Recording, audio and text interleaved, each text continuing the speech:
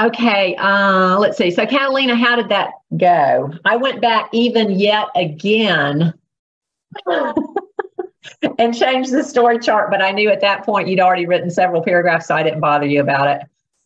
Yeah, it was kind of hard to break it down, but I think eventually it did work. So. Okay, well, I've got a better story chart now, and I put it on my website. You can look and see if you think. It's always hard for me when I first make a story chart. Sometimes I'll go on for years revising story charts for the same book. But it's always hard for me when I first make a story chart for a book. I always say too much, you know? Then I have to go back and I have to start cutting things out. Did any of y'all have to do that while you were writing your body paragraphs? Did you find out you had too much? No? Okay. It's not as hard when the book is shorter, but it still can be pretty challenging. I mean, I found it easier to write a review for a story chart for Lord of the Rings than I did for Bronze Bow. So, okay.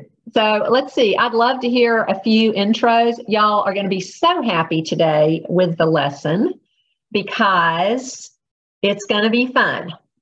Okay. That's what you say about the English papers. I still have yet to experience this fun you speak of. Oh, well, this one actually is fun. It's really just purely creative writing. And actually, all writing is creative, even if you're writing a report, because, yeah, that's right, Cooper. It's only 3 paragraphs. Cooper's already checked it out. All writing is actually an activity of creativity. But usually when people say creative writing, they're thinking of something that they just kind of come up with out of their own brain. Mm-hmm. So I understand what people mean when they say creative writing, but you all have been doing creative writing all year because you have been creating the things that you wrote. Does that make sense? Yes. Yeah. But this is purely creative writing. What is pretty easy, Haley? The lesson we're about to do. Oh, you've done writing from pictures before? Yep.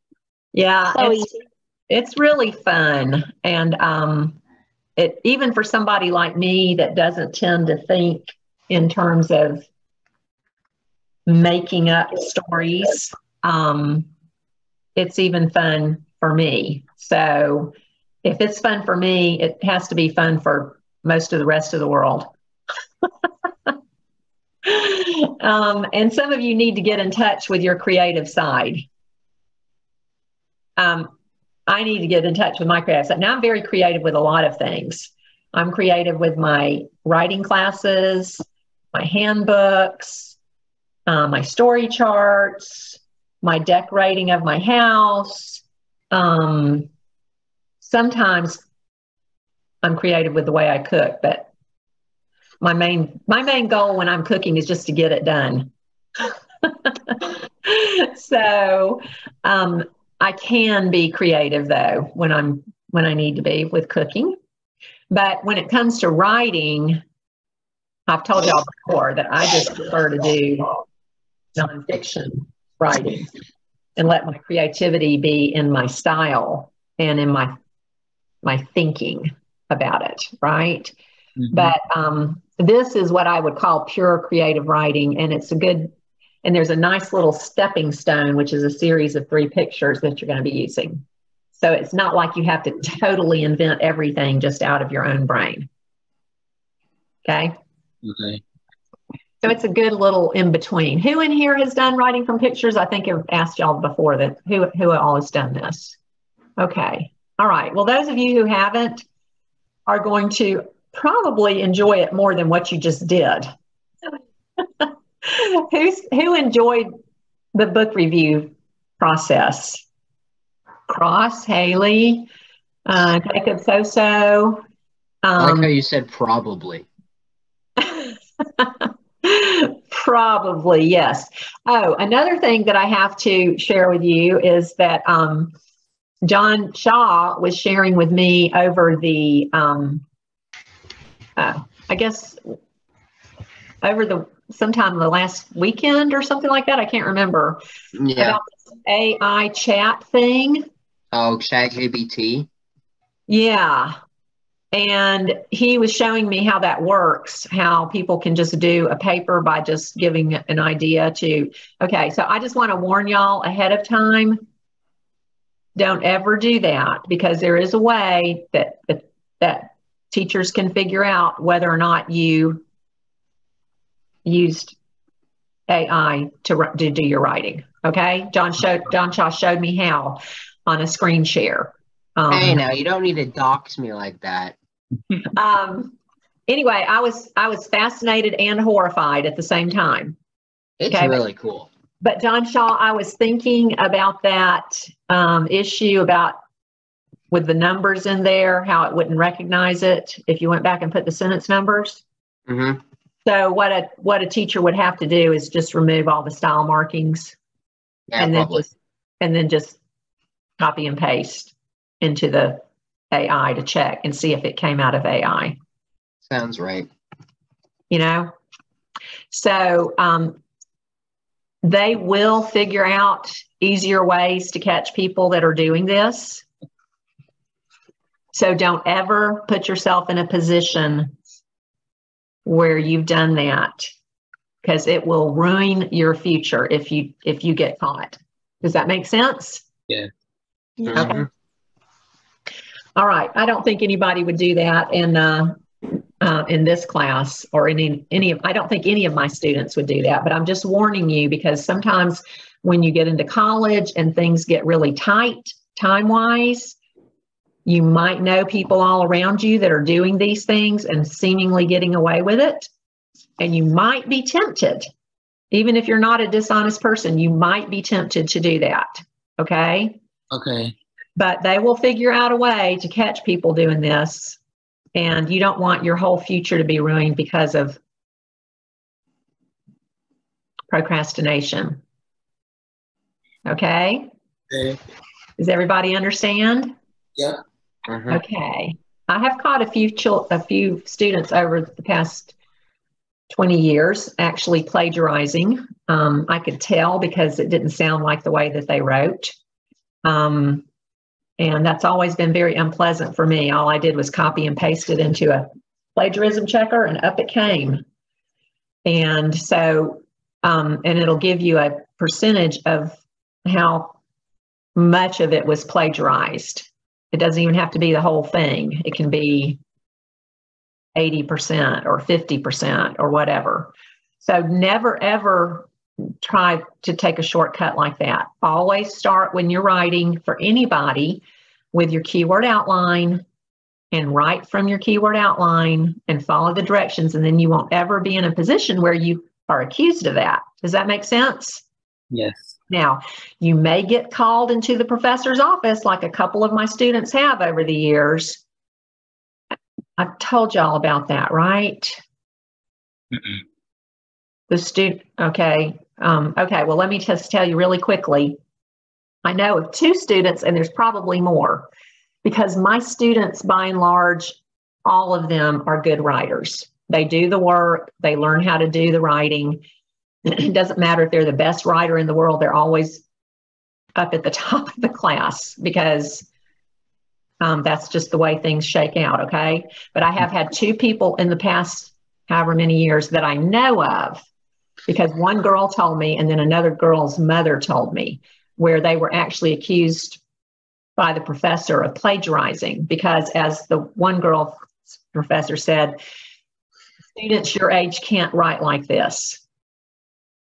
She was convinced that somebody was doing her work for her. And I said, what did you do? I said, did you write something? She said, no. And she said, well, finally, by the end of the semester, she told me that she realized I was doing my own work and she stopped harassing me, but she never actually apologized. The other girl, the professor actually made her come into her office and sit and write an essay in front of her while she watched, so she could make sure she wasn't cheating. And then after she passed that with flying colors, the professor admitted that she had been doing her own work. Okay. Yeah. So you might get some flack because you write so well. All of you have that potential, okay? Okay. But don't ever put yourself in a position where it can be proven that you cheated, because they will find you if you do. Okay.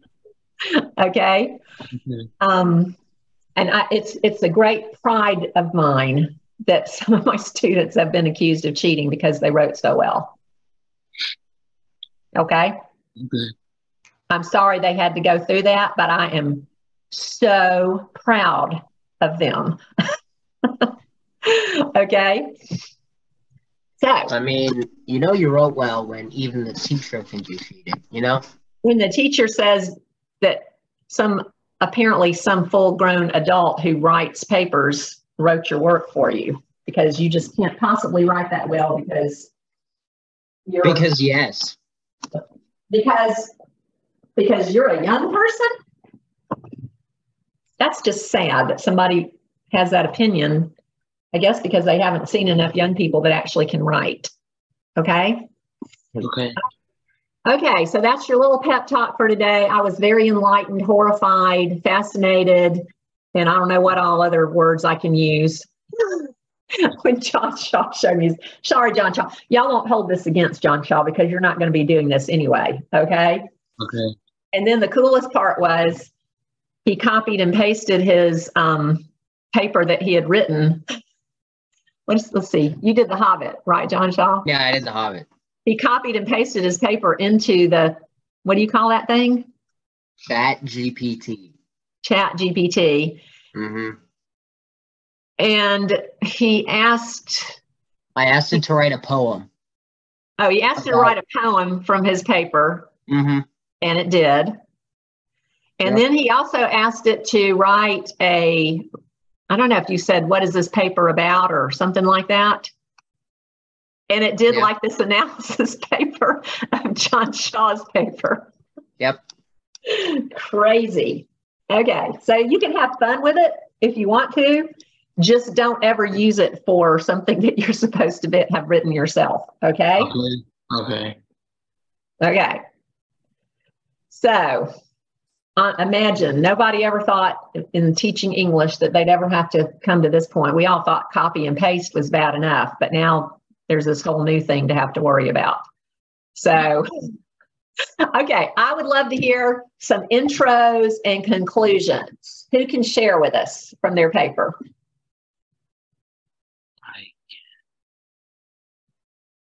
Come on now. I know some of you must like what you wrote. Trey, Hey, I'm I already curious. got docs today. I'm good. Thank you. John Shaw, I am sorry. You're just. I'm teasing you. You're just pulling my leg, right? Yes. Okay. All right. I'll keep one eye open and I don't you worry.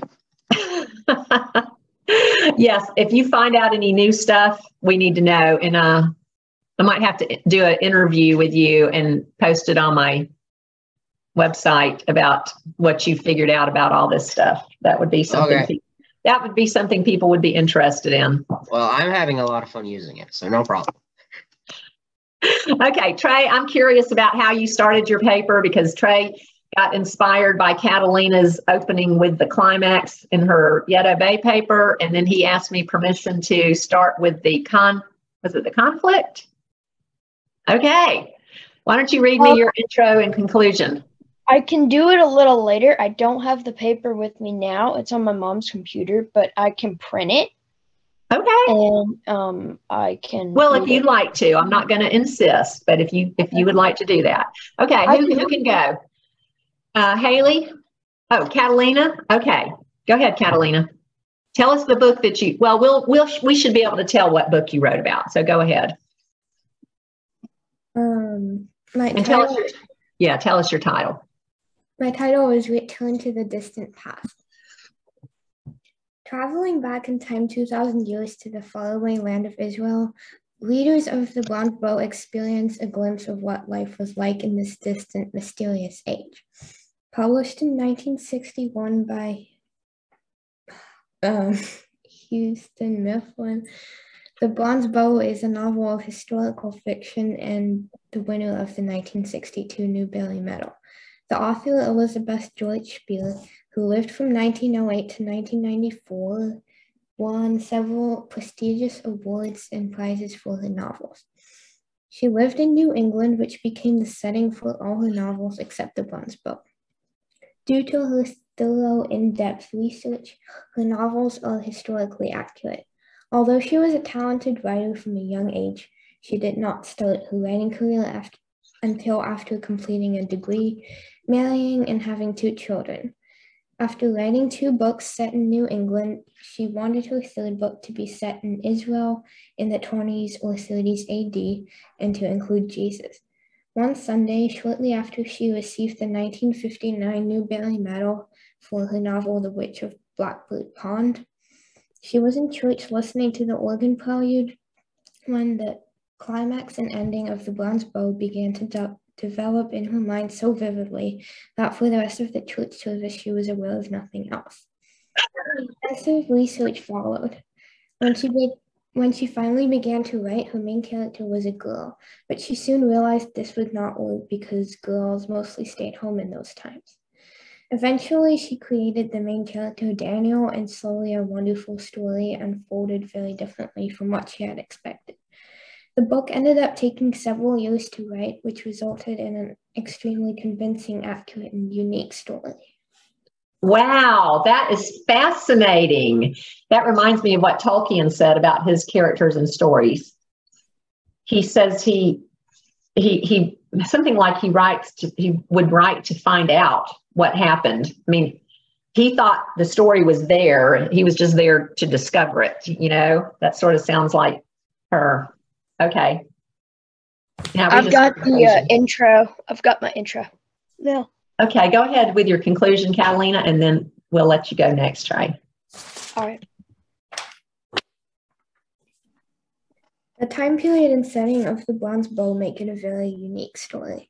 Because it is so historically accurate, the book realistically portrays what life must have been like during Roman times. The book is filled with vivid descriptions that create clear images, especially of scenery and suspenseful fighting scenes. Throughout the book, Spear uses foreshadowing by hinting several times at the growing affection between Daniel and Thesia, leading up to the very end when they make their silent vow to marry. Additionally, she uses the symbolism of the bronze bow, inspired by a scripture passage which states that with God's help one can bend a bow of bronze. Daniel, Joel, and Thesia use the bronze bow as a secret sign and a symbol to remind themselves of their vow to fight for the freedom of Israel. As the story progresses, Daniel becomes more and more filled with his growing hatred and anger, although he also begins to show many admirable qualities, especially patience and caring while taking care of Leah. However, he always continues to have moments when his anger overpowers his reason and sense, causing him to act rashly and violently. As the story builds up to the climax, Daniel has become completely consumed and controlled by his hatred. At the climactic moment of Daniel's conversion, he finally realizes that revenge and hatred are not what will give him true freedom, because what has really been keeping him from being free is not the Roman power, but his own anger and hatred. Only love can free him. In this way, the theme of vengeance versus love is powerfully presented. Bronze Bow is certainly a convincing, realistic, and intriguing book that takes the reader back to the distant past with a powerful ending and a profound message. Oh, wow. Wonderful. You know, I never read that book until, I don't know, let's see. It was in 2020 because I read it while I was taking care of my nephew who was having a liver transplant, and that was in 2020. And I was just, I found a lot of great books myself growing up, including Witch of Blackbird Pond, but somehow I never was aware of that one. So it's really great if y'all want an exciting book to read. It's exciting. It's very deep, I think. It's perfectly fine for a totally grown person and for a young person. I have a friend, let's see, Trey, Abigail, who has read that book, I don't know how many times. She told me it's her favorite book, and she wrote a paper about it. I think it was a character analysis in level 2. So good job. Okay, let's see. Trey, you want to read us your intro? All right. Okay. And read your title. An Inspiration of Middle-earth. When a hobbit treks away from his home to try to save 13 dwarves from misery, will he ever return? This is The Conflict from the Hobbit, a novel that keeps people on the edge of their seats. J.R.R. Tolkien, who authored this epic, is famous for many other exhilarating tales. Undoubtedly, the Lord of the Rings trilogy is his most famous saga. Tolkien was a Christian. In many of his books, he used symbolism to point to the spiritual world. In this book, Gandalf seems to be a god figure, Smaug represents Satan, and Bard brings to mind a Jesus figure when he saves lives by killing Smaug. Although The Hobbit was mainly written for older children, it is adored by many adults as well. The Hobbit is considered an epic because it has very eloquent language and heroic characters. Incorporating action, suspense, and adventure, Tolkien creates a masterpiece adored by many. Ooh, super. I love that. I totally agree with everything. Do you have your conclusion there? Yes. Okay. Undoubtedly, The Hobbit is a book that everyone should read. It has terrific action and astoundingly realistic characters. The engaging style and powerfully presented themes of courage and believing in oneself make this story very intriguing. The main character becomes braver and more determined. The conflict, rising action, and climax keep people glued to the pages. On a negative note, the conclusion is unsettling. People ask, what happens next? Also, as the book progresses, there are no lessons to learn. Using some formal language, the author writes words that are difficult to comprehend as well. However, Tolkien is a pro at commanding style. When he uses very short sentences and quality adjectives, it takes the story to another level. The characters are also described realistically, which makes them easy to see in people's minds. Overall, because there is much action, a suspenseful climax, and well-developed characters, this story is exciting, fascinating, inspiring, and gripping all at once. Ooh, super. I agree. I'm not sure that I agree with the part about there's no lessons to be learned, but that's okay. That's what you think. But I love that. I love that book. And if you ever listen to it read, like not like live action audio, I don't mean that. Okay. I mean somebody who is a good narrator reading Tolkien's works, you start to hear this ancient literature sound. He had taken in so much of that. That was his thing. He was the chair of the Department of Ancient Literature. Can't remember exactly what the department was that he was in charge of, but he was soaked in it. And so when he wrote, it just came out in his writing. And so that's one thing, like when we do style, you just soak yourself in style so that when you actually write, it comes out and it sounds like Tolkien, but it also has all these echoes of ancient literature in it too. It's fascinating. It's especially noticed in Lord of the Rings. So, okay. Who would like to read next? We won't read all the papers, but I'd love to have at least one other person. Me? Oh, you go, Anirudh. Okay. Wait. So, certainly the book Big Wave succeeds in capturing the attention of the reader till the end. The Big Wave is a tale written by Pearl S. Buck, who is the author of many distinguished books for children and adults. Pearl S. Buck expectedly won the Students Association Children's Book for The Big Wave and also the Pulitzer Prize for The Good Earth. She received the Nobel Prize because of her amazing stories. Born on June 16, 1892, Buck learned English and Chinese. Tutored by a Chinese person named Mr. Kyung, she was eager to learn their language.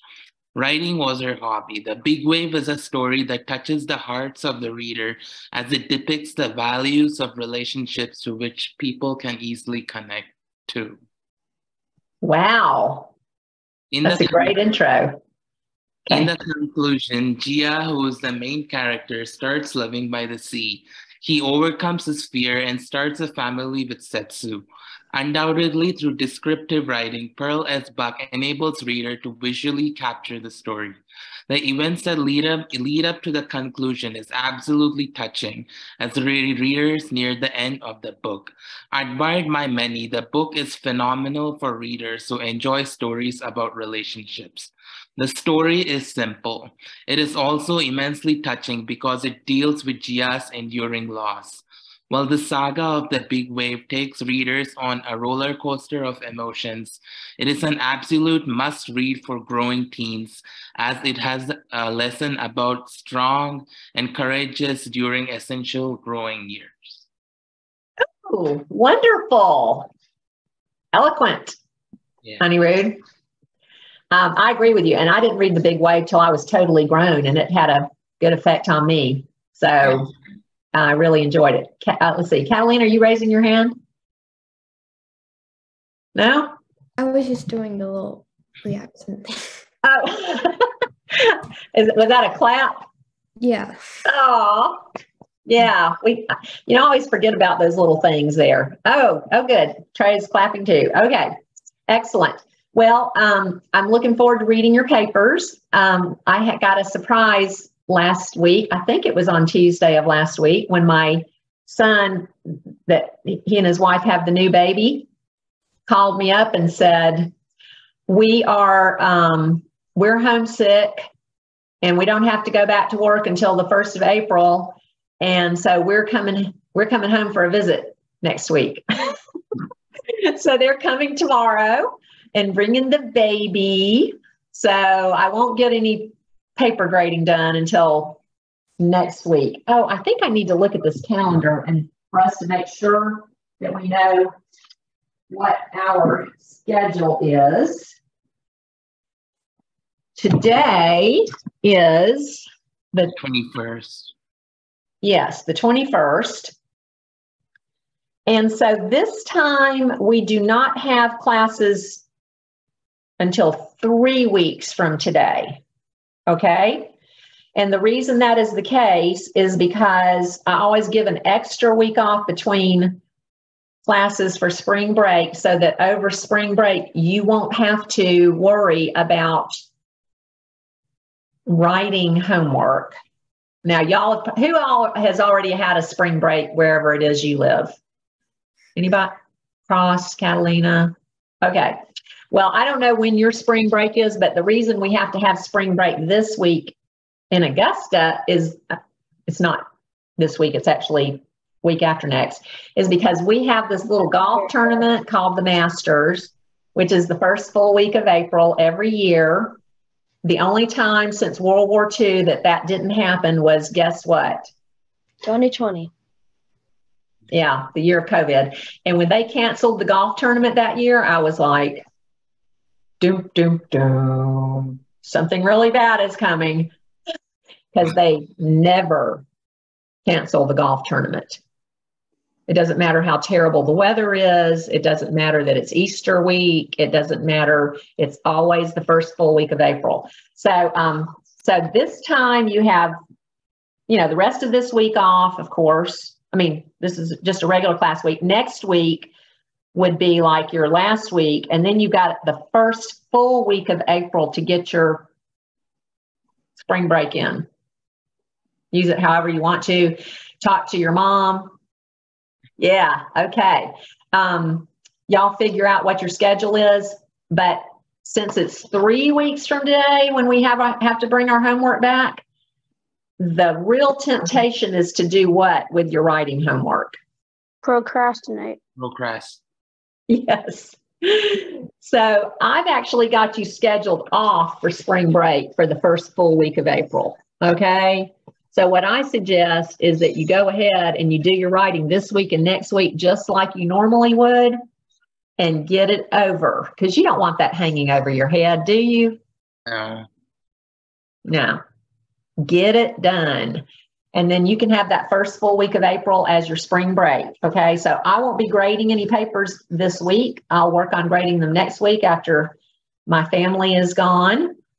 But so don't worry, don't get anxious about the grades, because that's not going to happen in the next few days. And these are longer papers and they take me longer to grade. So I would say probably not till the middle or end of next week. Y'all have been doing very well. I'm very pleased with your writing, and I expect to enjoy the papers when I read them. Okay? All right. I was very happy with the grades. The grades were there were no bad grades on this paper, on this past paper that I just gave back to you. Did everybody see my comments? Yes. Okay. Y'all did super. And I think it helped that I gave y'all a keyword outline so that you could see how you go about making a keyword outline for something like that. And I hope that helped you when you were thinking about your own keyword outline for this paper we just finished. Did that help, having done it the other way first? Okay.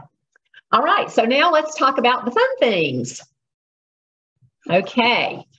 Writing from pictures. Now, sometimes, let's see, remind me in here of who has a hard time thinking of a story just out of their own head. I know I do. Who else does? I can think of a story, I just can't write it. I think you can now, John Shaw. You're probably right. I couldn't write it. I think you actually probably could write anything you wanted to at this point. So, but I can understand, but so you can actually think of the stories, you just didn't know how to go about putting it together. Is that what you're saying? Yeah, I couldn't get the words on paper. Okay. Well, I think you've overcome that. So let's talk about writing from pictures, and look with me on page 49. Now, one thing that we worked on when we were working on our 3-paragraph stories is writing descriptively. And what do I mean when I say writing descriptively? What does that mean exactly?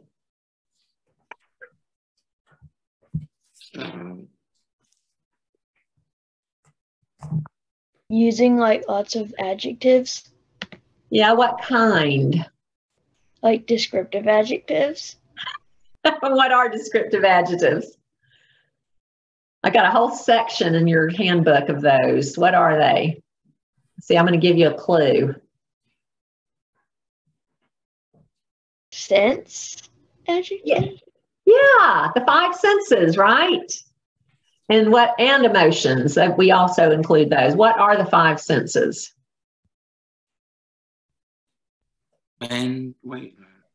Sight, smell, sound, taste, and touch.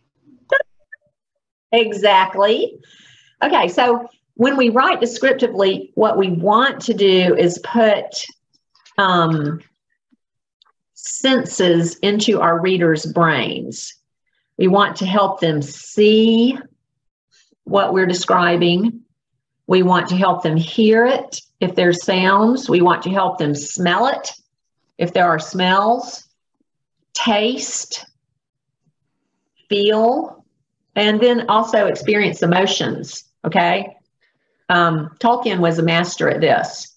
I remember also somebody who was very, very good at it was Mark Twain. And so I remember when I decided I was going to have my children take dictation, they were in, I don't know, 3rd or 4th grade. I was going to read them like a paragraph and have them write it down. And I decided to pick a really exciting one. And I picked the Bridge of Khazad-dûm out of The Lord of the Rings, where he's standing on the bridge they're running and then the Balrog shows up. I don't know if any of y'all know what I'm talking about. I started reading it because I loved that scene. I thought it was so dramatic, so descriptive. And I started to read it to my kids for them to write down. And I realized they weren't even complete sentences. They were like these phrases and these punchy, broken pieces of things. And they just kind of went on and on and on. I was like, he's written a whole bunch of run-on sentences, and some of them aren't even complete. And I gave up. I never even went back to try to do dictation with them. I was really fed up, but I realized later when I went back and looked at it that that's a running scene. And Tolkien is trying to give the impression of the breathlessness and the fear of the characters running. And he used these techniques. He certainly knew the rules of written English. There's no doubt about it. He intentionally broke them. Now, listen to me carefully. I'm not giving you all the permission to break grammar rules in this paper, okay? But what I am saying is that what you want is for your readers to experience what you're trying to tell them, okay? Mark Twain said, don't just say the old lady screamed. Bring her on and let her scream. So Mark Twain tried to give his readers an impression of what things sounded like and what they looked like. And he was masterful at it, just like Tolkien. And if you think to some of your favorite writers, if you go and look at their things that they've written, you will probably find that same thing in your favorite writers. Okay. So let's look at this on page 49. So some people are actually better at looking at a picture or a series of pictures and thinking of ways to describe it than other people are. But this is just like anything else that you have learned. If you practice it, you will get what? Better. Better. Yes. So if this isn't really your thing, that's okay. You're going to get better at writing descriptively just by practicing. That's what really is the point of this paper. It's for you to practice describing an event by writing descriptively. Now, some of these pictures, in fact, all of them can lend themselves to doing an actual story structure, okay? And what goes in a story structure? You've just finished 5 weeks of writing based on story structure. When I say story structure, what do I mean?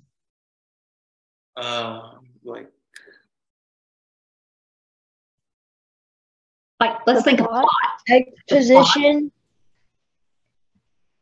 conflict, and rising action, climax, denouement, conclusion. Yes. Okay. You can do this in this story if you want to, but you don't have to. Okay. Okay. You do not have to do that in this story, but if you want to, you can. The main thing I'm interested in this story is you practicing describing what's going on in the pictures. And we're going to do that by using our descriptive adjectives and emotions.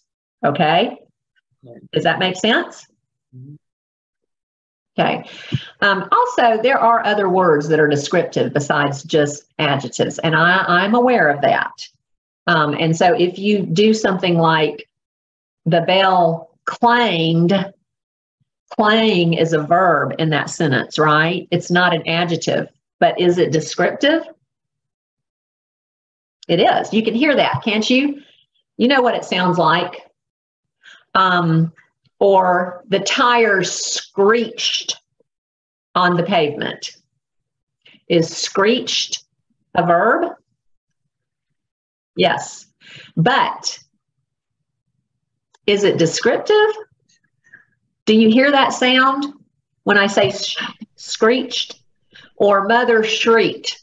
But well, some of you probably don't know what that sounds like to hear a mother shriek. My kids did. They do. And I'm not going to ask for a show of hands, okay?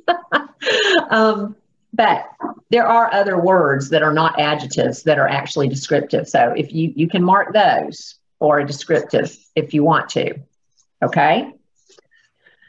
Use complete sentences, use all your style. I don't want to see fragments here. I know that's real popular in young adult fiction to do these pieces of sentences. Can't do that here, okay?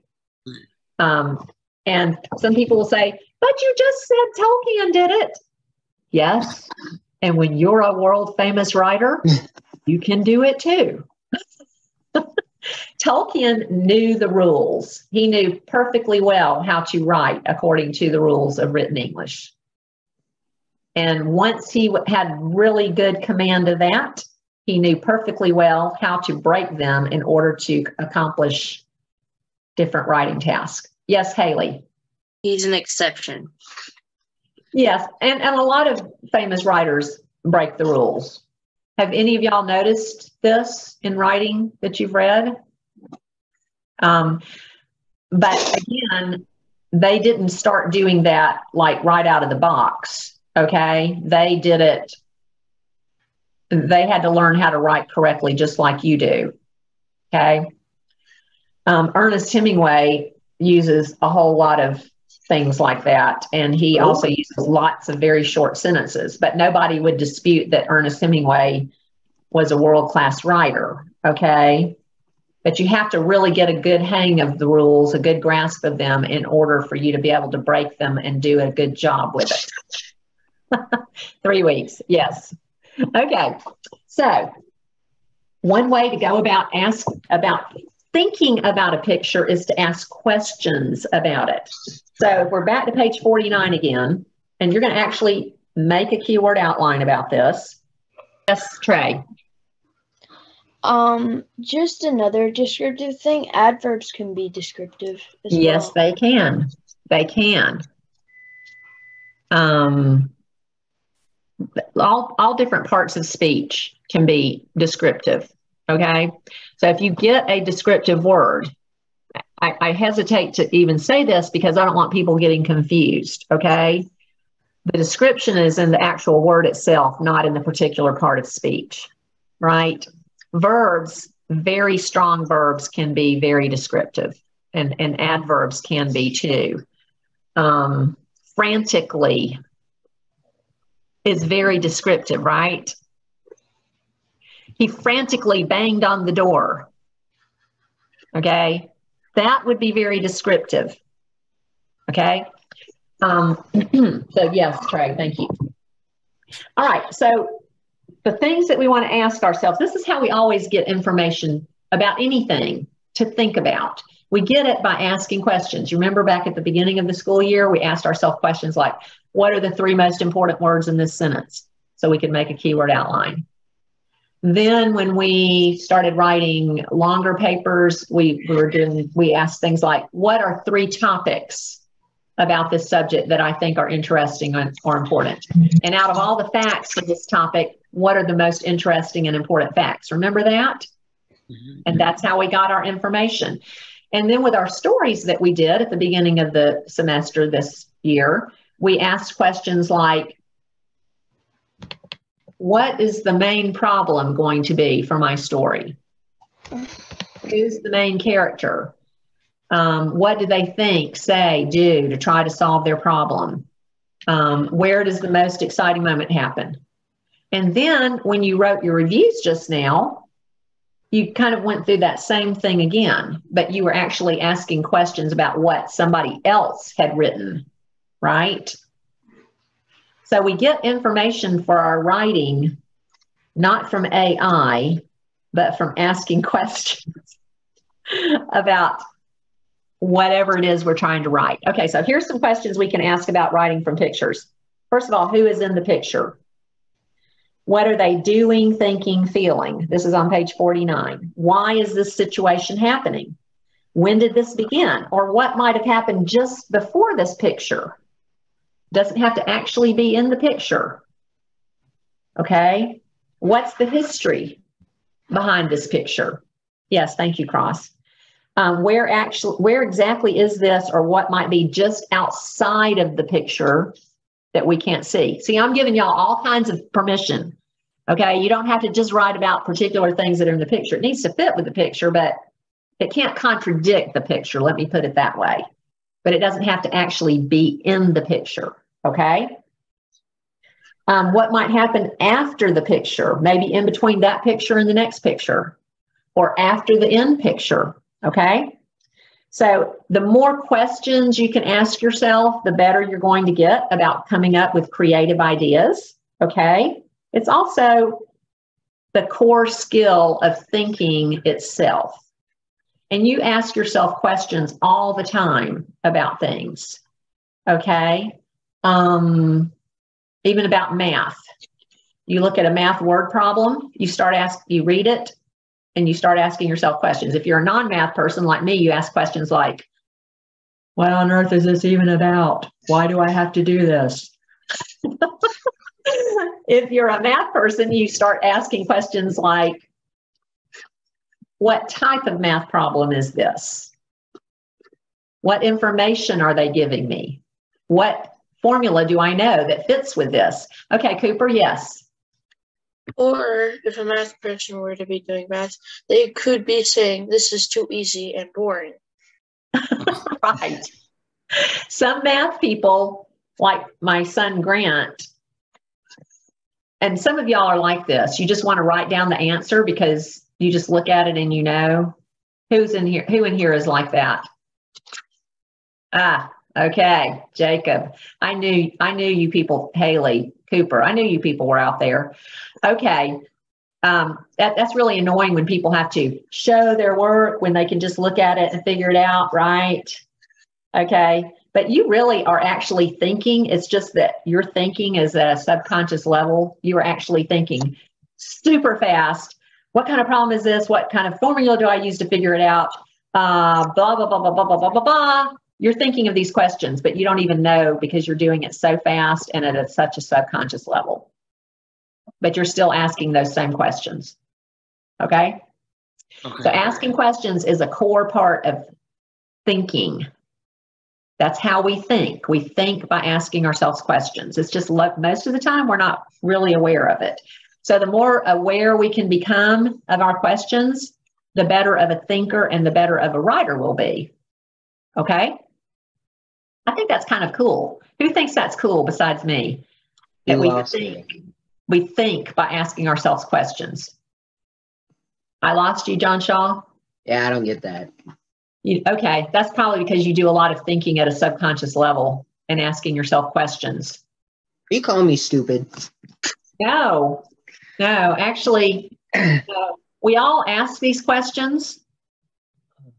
It's just we don't really always become aware of that we're asking these questions. So the more aware you can become of this question asking that's going on at a subconscious level, the better you'll be at retrieving that information and using it. That makes sense. Yeah, I think it's very exciting. I never knew that until Andrew Pudawa pointed it out. The guy that is the IEW director. This is how we think. Okay, so I want you to think of this as an event description. They have something in here that I keep thinking I'll change, but I haven't ever changed it. They want you to use a topic sentence and a clincher. I don't care if you use a topic sentence and a clincher, okay? It doesn't have to be the central idea in the picture, like they say.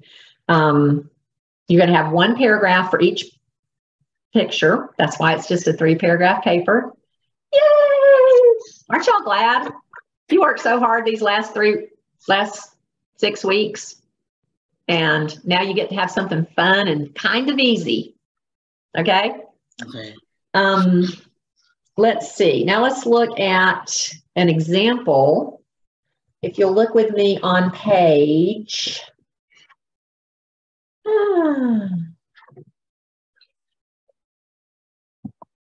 Wow, we're getting to the end of the example section. Look with me on page 119.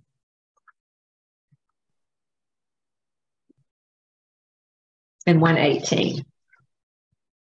Now, nobody's going to be writing this one, okay? And so I'm going to go through this and we're going to look at this picture together.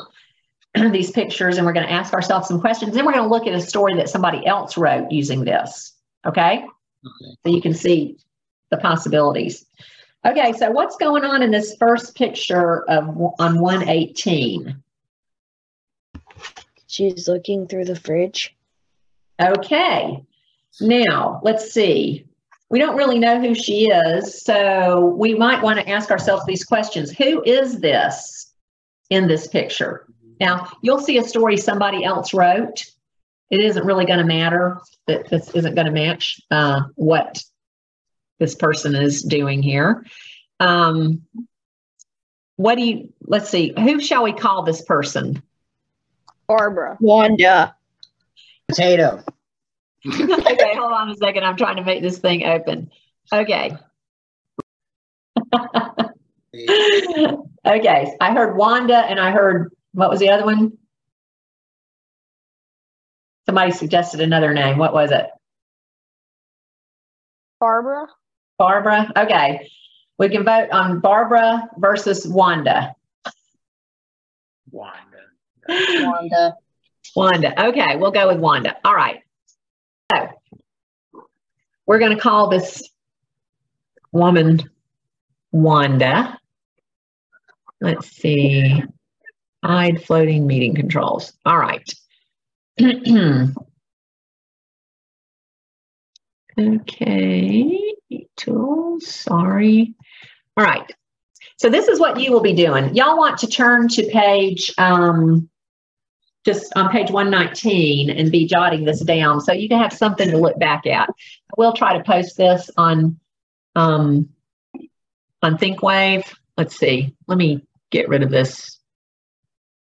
these paragraph thingies. Okay. All right.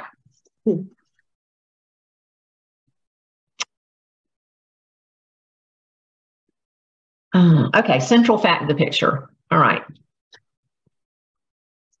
So the first thing we ask is who is in the picture? Wanda. Oh, no. How did that happen?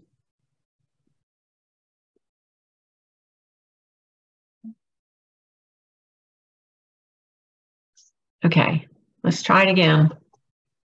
Okay, Wanda. And where? Well, I'm sorry, y'all.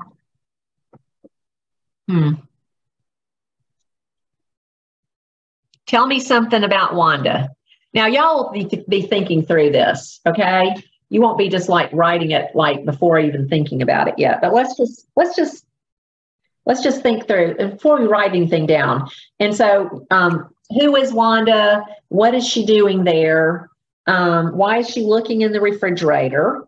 Get something. When did it begin? What happened maybe just before the picture or even outside of the picture that we can't see? And what's the history of the picture? Okay. And then when we get down into the second part, we want to ask ourselves, let's look at this. Y'all be thinking about that now, okay? Now look at this second one here. And what's Wanda doing in this picture? Y'all give me some ideas. Is being in shock. Okay, she's shocked. Why is she shocked? There's no ice cream in the freezer. Her potatoes grew. Or yogurt. Why is that a problem? Because she's hungry. Okay, she's hungry. All right. And then, so this is why you have to kind of go ahead and think through all the pictures before you start writing your keyword outline, because what on earth is this in this last picture? Yeah. Maybe it's later and then there is food or something. Maybe it's what? Maybe it's like later and then there is food. Okay, it's later. Okay, Cooper, what were you going to say? Could be just plain old potatoes in a bowl in a refrigerator that grew. Oh, yeah. Okay. Any other ideas? What could have happened was since she figured out that there was no ice cream in the freezer, she left the refrigerator door open and ran away, got in her car, and drove away to the store to get some ice cream. Ah, that's a good electricity. That's a good possibility. And what are we going to make of this plant? You don't have to say anything about the plant that's in there. You can just totally ignore it and just pretend it's a bowl of salad that's overflowing, or you could make something of the plant. What about it, Haley? It is just living in this fridge. It could be a green bean plant. A green bean plant. This is the magic beanstalk. What's going on here? It could be the magic beanstalk. Okay. You see how you're asking these questions? You see how we're asking the questions and these ideas are starting to sort of percolate? Okay. And this could be a very, oh, there's Ryan. This could be a very simple story about Wanda not having ice cream, or it could be a very in-depth story about something that Haley is now going to tell us about. My thoughts are very violent right now. Okay, tell us. There could be a knife with blood on it in there. Could be an actual what? A knife with blood on it. It could be. It sounds like a murder mystery. Hey, Ryan, how'd things go today? Good. Good. Glad to see you. We're on page 119, and we're talking about talking through a writing from pictures assignment. Okay, so that sounds kind of like a murder mystery there, Haley. Okay, so let's just in the interest of time, let us assume. Why do I have my floating meeting controls back again? Okay, I remember I had to restart it, didn't I? Let's assume that, let's just do the simple, and is it okay if you write your own story and if it's very mysterious and a murder mystery, and is that okay? Yes. Okay. But just in the interest of time, we're just going to do a real simple one here. So we're just going to say Wanda. Okay.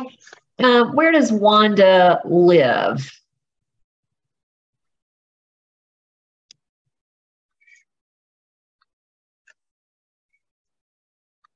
She lives in Hawaii. Hawaii. Oh, maybe that would explain the plant. Wanda, I don't know why my word thing is messing up so much. Do y'all see that blue spinning thing? It's like, I don't know. That's supposed to say Hawaii. Okay. She lives in Hawaii. Does she live on the beach? Probably. I think she lives on the beach. Yeah. We watched this old TV show called Magnum PI, and it's in Hawaii, and they live on the beach. It's cool. Okay. All right. So she's obviously this looking in fridge. Well, this is really not cooperating with me today. Looking, every time I try to write, I get this looking in fridge. Why is this happening? Okay. Let's see. So does she have friends coming over or something? Probably. Yeah. She's getting ready for a party. Oh boy, that's a picture. Having your coming to your host's house to have a party, but the host is gone. The fridge is open and there's a bloody knife in the fridge. Oh. Okay, so there's a party. There's a party planned, and she's getting the food Well, y'all, getting food. This is not working. Can y'all understand what I'm writing here? Because I'm telling you, getting food ready. Yeah. Okay. Oh, I have an idea. What? Who's the guy who kept breaking his bones a few months back? What's his name? Breaking his bones. What's his name? Was he like an actor or what? No, we were Jacob. talking. It was in our class, and we were like, it was. We were making that up about Jacob, I think, weren't we, Jacob? great. Jacob could fall through the ceiling. Oh. Well, I don't know where that would fit in, but that's definitely a possibility. Okay. So let's see. Let's think about what happened before this picture that might have made this happen. I have an idea. Okay. What's an idea? So from picture 1, 2, and 3, between 1 and 2, Jacob could fall through the ceiling, and that's why Wanda's in shock. And then she goes and runs over to Jacob to make sure he's okay. Oh, Jacob, say something so you'll appear on my little screen here. What do you feel about this, Jacob? It's good. You don't object. Okay. Okay. So her friend Jacob, well, y'all, I don't think I've ever had this actually happen before. Jacob is expected. Okay. What do you want to say, Cooper? Shouldn't you be recording? Yeah, I was recording. Am I not recording anymore? You're still recording. You're still recording. Okay. Jacob that's supposed to say is expected. I'm sorry, but every time I put my pen on this, let me try to do this again and see if there's something going on here that's making I think this is my word problem. I don't think it's my graphic tablet causing this. Jacob is expected. Well, that's supposed to be the word expected, you guys.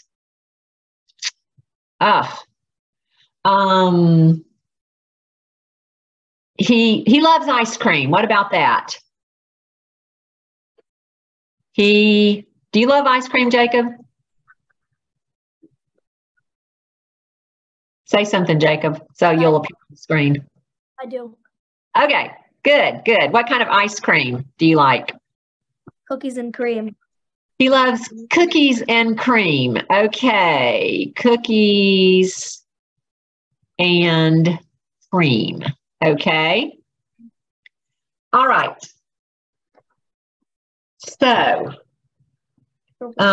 y'all, this is not very good. I'm just going to write this in my handbook and tell y'all what I'm writing because it's not working here. Okay. Do we have to write about this, or is this just an example? No. This is just to show you how you go about fixing up a keyword outline. You're not going to be writing about this picture at all. Okay. So in the next one, Wanda is shocked. Okay. I'm writing this down in my book so I can go back and recreate this later. Let's see. I'm going to try again. Wanda. Okay, this is just not working. I'm going to do stop screen share here.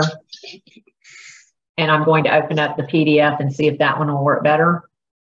Even though Please. No.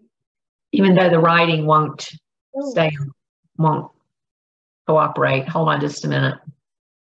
Okay, so Wanda is shocked.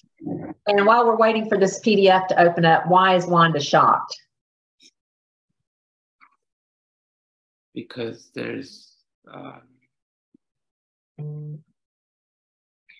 No food. Huh? There is no food. Okay. We know we're particularly looking for cookies and cream ice cream, right? yes. And obviously there's no cookies and cream ice cream. Something has devoured it. There was cookies and cream ice cream. She is very upset, obviously. Okay, y'all.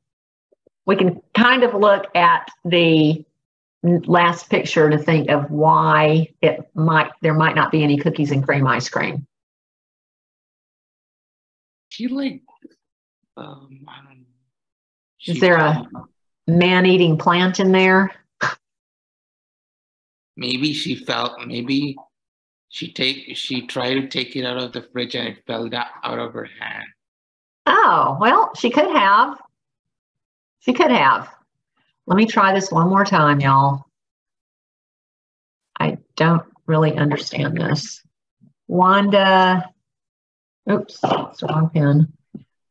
Wanda is shocked. Okay. I'm going to put it back on the screen share. I can't do the PDF. The thing won't work with my PDF with the kind of, with the version that I opened. Okay, Wanda is shocked.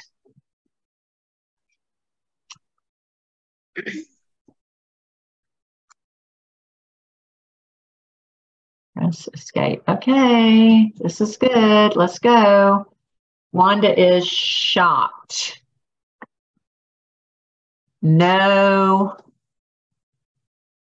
ice cream. I'm just going to put icy, okay? All right. And why did you say that there wasn't any? Who said that?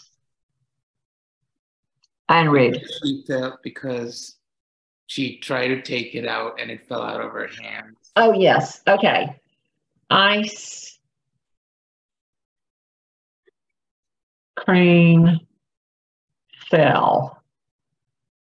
Okay. And okay. Now, we'd have to think about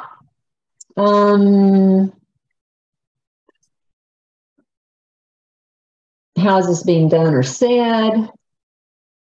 Let's see. She only has 30 minutes till the party. Okay, I know we were talking about possibly Jacob falling through the ceiling, but I don't know how we can fit that in here. Okay, now you want to keep asking questions. Let's see. Let's go down to the last picture. Okay, I do want at least 5 facts for each of these pictures, but we're going to go down here right now because obviously what happened to Wanda? You can't see it in this picture. She fell down. Yeah, but where's she going though? To the floor? Yeah, Wanda, she's going to go get some more ice cream, right? Wanda runs out. I'm gonna make this up, you guys, when we get back. Okay, let me write this in my book.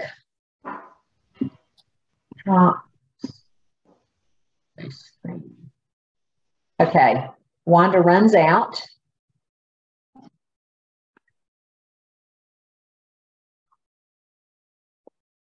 To store, right? And obviously, what has she done? She left fridge open. Okay. Then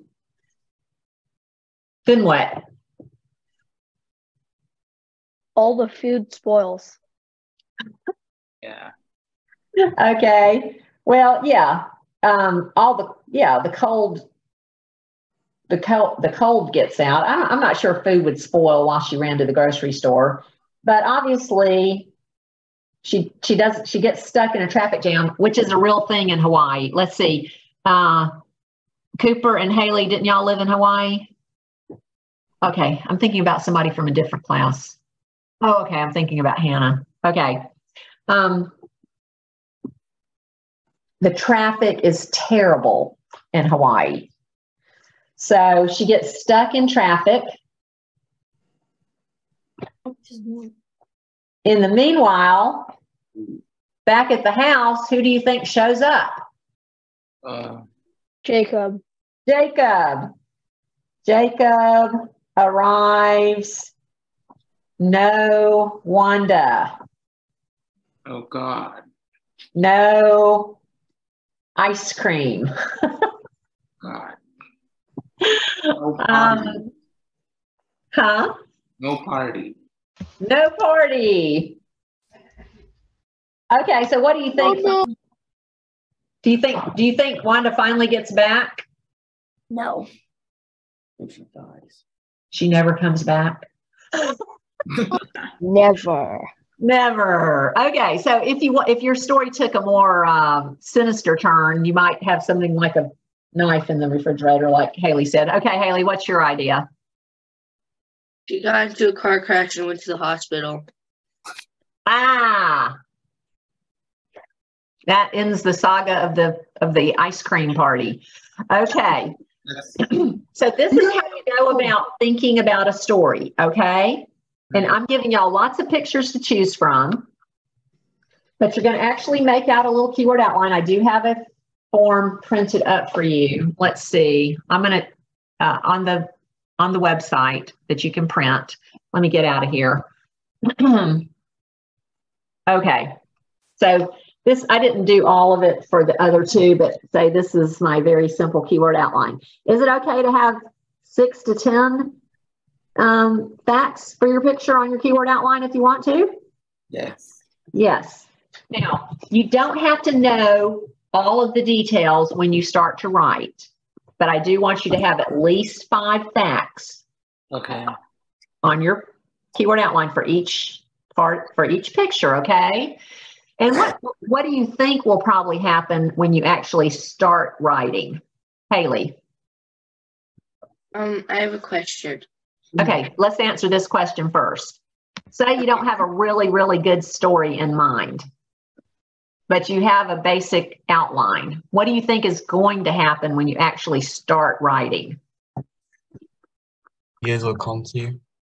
Yeah, they will. Things will come to you. You'll get more ideas, but the ideas won't really come until you actually start doing it. Have y'all experienced that when you're writing?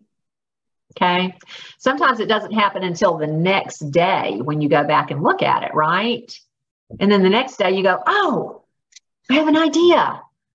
Has that ever happened to anybody in this class when you were writing? Did you get some ideas? Or you look back and you think, that's really boring. How could I say that in a more interesting way? And then you get an idea. But it doesn't happen until you actually start writing. That's why Pearl S. Buck, the author of the book Ani Road reviewed, that's why she said, I don't wait for moods. You never accomplish anything if you do that. Your mind must know it has got to get down to work. Okay, so Madeline L'Engle, if any of you have ever read Wrinkle in Time, Swiftly Tilting Planet, those books, Madeline L'Engle said, think before you're writing, think after you're writing, but don't think while you're writing. When you're writing, just start writing. Doesn't matter if you're having great ideas while you're writing. You just start and the thinking and the ideas will come. Okay? That's why a lot of people never actually do very well with their writing. They try to wait until they have really good ideas. And then they don't get any ideas. So they just keep putting it off and it just gets worse and worse and worse. Anybody else ever experienced that? I have. So just go ahead and get started and then you can make your story better. Okay? Now let's look at a story that somebody actually did write using this picture. Some of you may have already read it. I'm sure some of you have gone through and read everything, all the examples. You have, Trey. I was that person in school. Yeah. They give me my English literature book for the school year, and I'd go home and read most of it that first weekend. And then the rest of the year was really boring. Okay, so look on page 148, and let's see an idea of a story that somebody actually wrote. And she did use the story structure. As I've said before, it doesn't have to be an actual story structure. You can just describe what you think is going on and around this picture, okay? It doesn't have to have a conflict. It doesn't have to have a climax. But if you write it that way, you can. Does that make sense? So this is what Zoe actually did. She actually did write one with a story structure from that picture that we just looked at. Okay, so on page 148, Stulte's hero. I don't know how people think of things like this, but anyway. Running and panting heavily, Ahuva was certain that the portal to Earth must be somewhere in the back of her brother's refrigerator. How do people think of these things? I don't know. Ahuva knew that if she could only find the portal and get help from Earth, she could save their planet. Her cerulean eyes darted warily. Notice the descriptives. They are underlined and italicized, okay? Her cerulean eyes darted warily, and her strawberry blonde locks whipped behind her as she ran.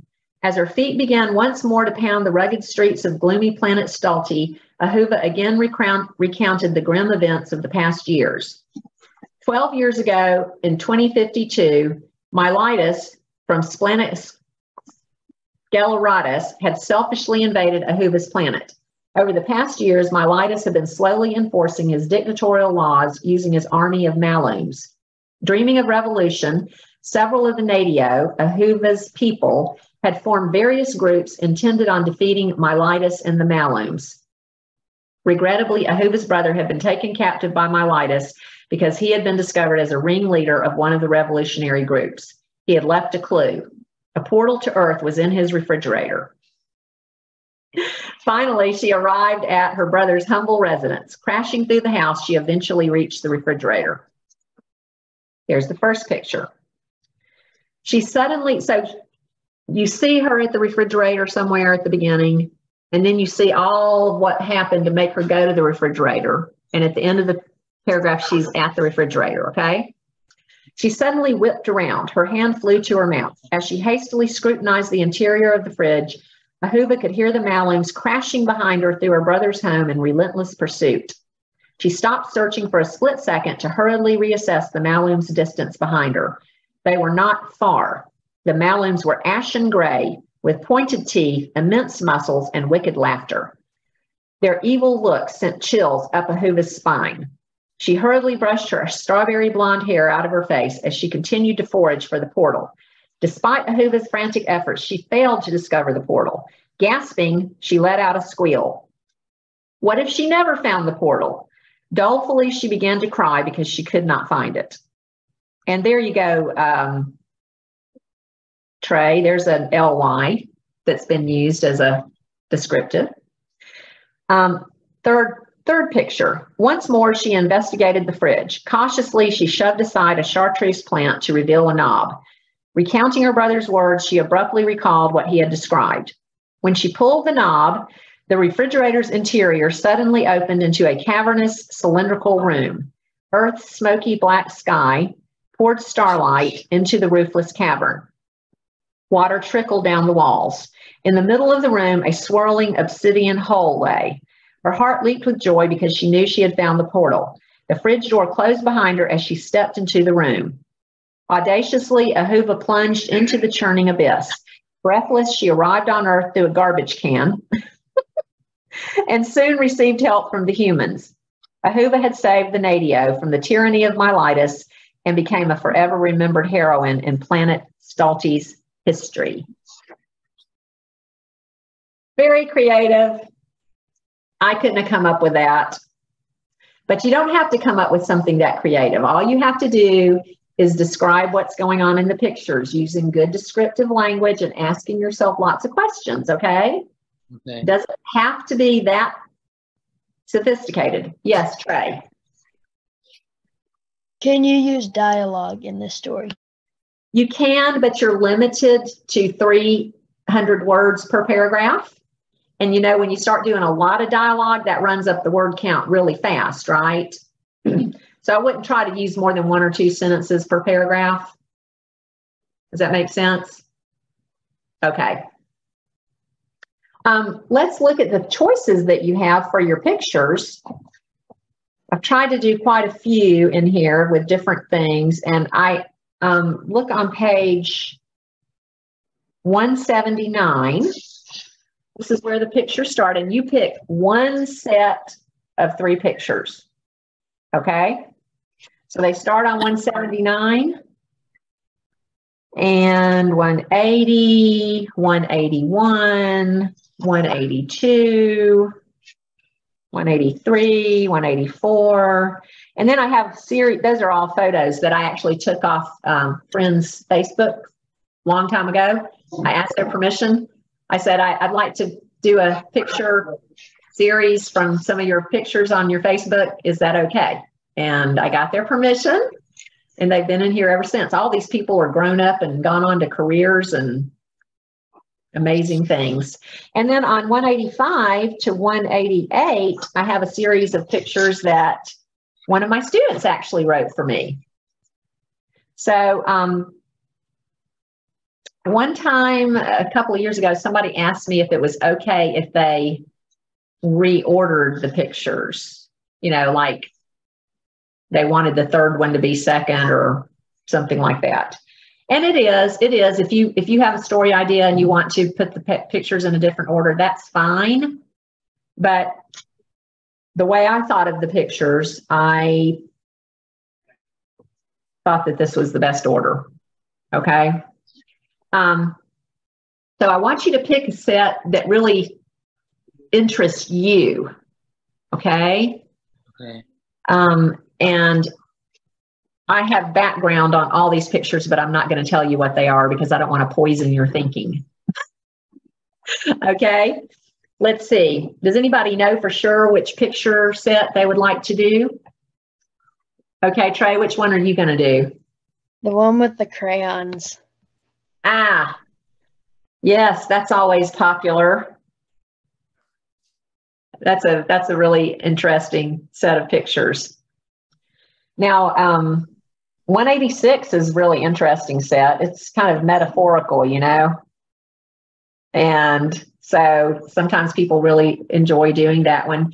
But I always have people write about all of these pictures, so it's that's really fun for me because then I don't have to read a whole bunch of papers all based on one picture set. So I want you to pick the one that you think you would like the most. Let's see. Haley, what are you thinking of? So my question from earlier was, can I do the one we said where she dropped the ice cream or something? Can I do those pictures? No, don't do that one unless you've got a story that's completely different from the one that's in the handbook and from the one that we discussed in class. Do you? I can make up one.